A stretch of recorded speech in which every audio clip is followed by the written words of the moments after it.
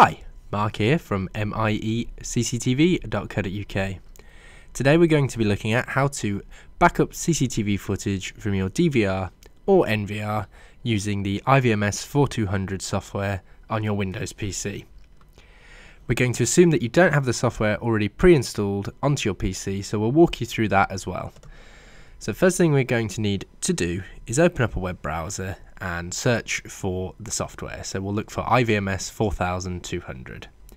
If we click the client software link, which will take us to the Hikvision website, once we've landed on their website, the latest version at the time of recording is version 3.1.1.6. So we'll click on that and download that. Once we've accepted the terms from Hikvision, it will just download to our computer.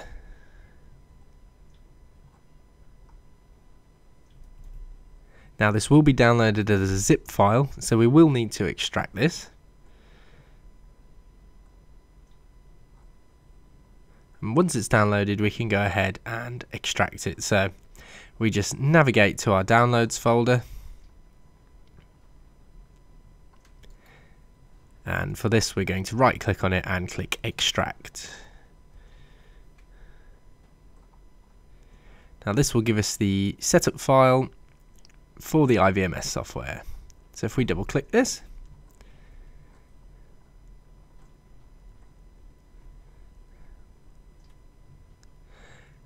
and if we just accept the license agreement, if we click next because we just want the iVMS client here, and the software will install.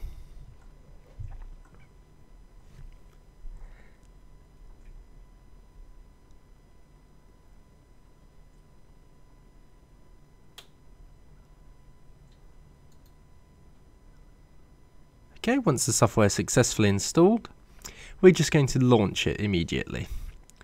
So once we click launch, it will just load up. You may have your firewall ask you whether you want to allow access for the software, so we're just going to click allow access here, and it's asked us again, so we'll just click again.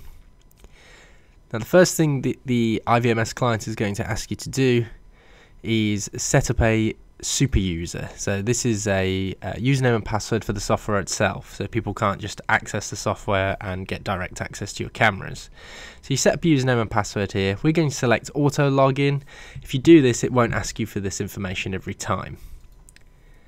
It will also ask you to set a few security questions so you can recover this password if you ever forget it.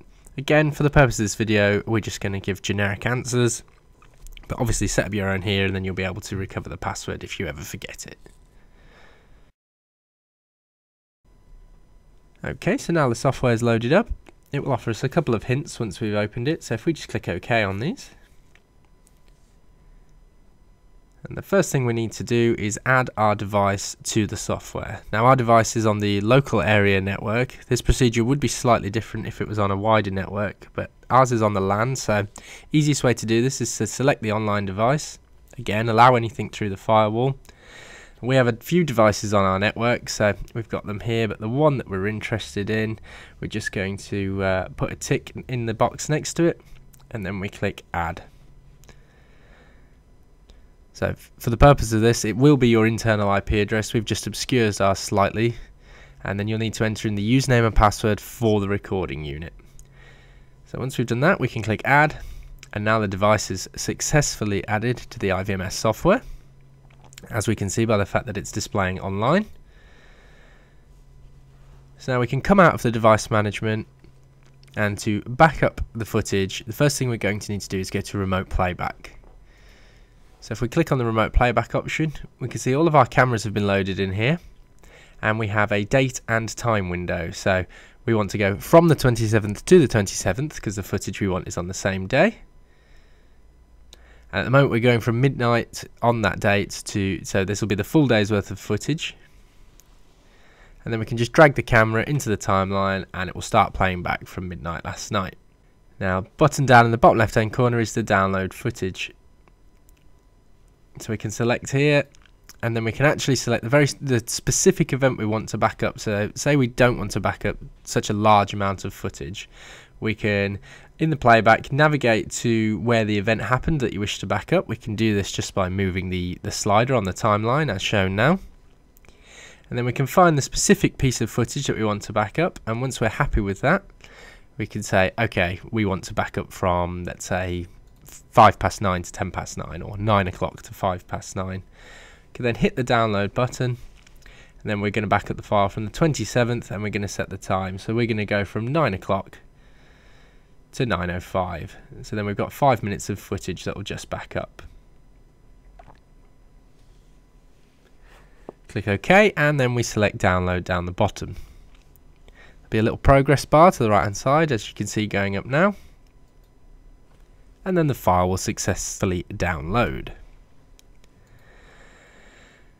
So you can select the open folder, which will take you straight to the file. If you do want to change this, you can go into the system configuration of the iVMS software, and then you can go into the files. So once you can find files, you can actually specify where these backed up files will land. So we can see here this is the file path. If we wish to change that, we just click on the button to the right hand side and we can tell it where we want it to save. We're going to keep this as the default, so there's no need to change it. And if we use our file explorer and just navigate to where the files are backed up, we can now see that 5-minute video file we backed up a moment ago is here. And we've also backed up the player, which will allow you to play the file. So if you ever need to hand this over to the police or anything, you can use this, put this on the USB stick with it, and they'll be able to play back the files. So we open the player, and then we just go to open the file, navigate to where the video is stored, and then we've got the video file here.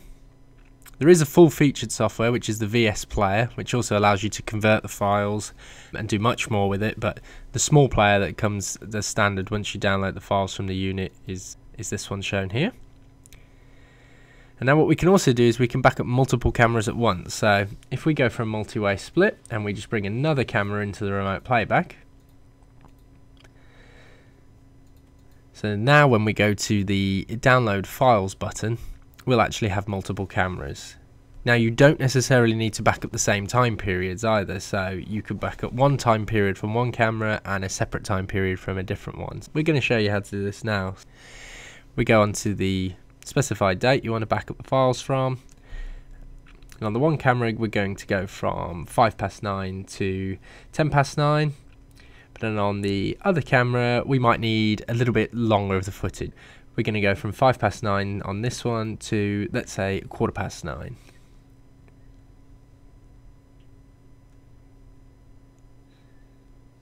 And then now when we click download, you'll have two progress bars going simultaneously as it downloads the files. Now this time we can just click on the open folder. It will take us straight into where the files are stored, so we can see here there's the one camera and then there's the other camera. And again, if we want to play back this footage, we can just access the player, which runs the small application, navigate to the file that we need, and then that file will play back in the player. And that completes this video tutorial. If you found this video useful, please leave a comment down below, make sure you like the video, and don't forget to subscribe for more how-to videos.